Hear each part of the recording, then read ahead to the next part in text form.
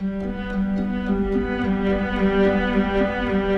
think every award is really important, and it's a great testament to the teamwork that goes into making all of Nederburg's wines. Our instincts and our passion and everything that we've put into the making of that wine is recognized.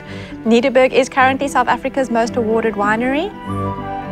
We're really proud of the fact that we've been Platter's Winery of the Year twice before. We've also been the South African producer at the IWSC, or the International Wine and Spirits Competition, twice previously.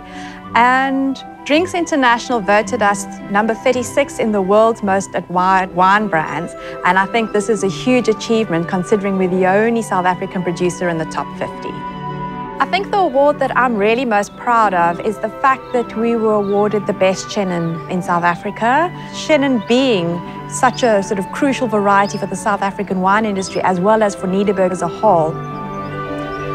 Nederburg is just such a great brand. It's such a huge privilege to be part of it. We have this wonderful history and wonderful heritage, and to be able to continue what people like Günter Brösel have started with is just really phenomenal and something that I'm really looking forward to continuing in the future.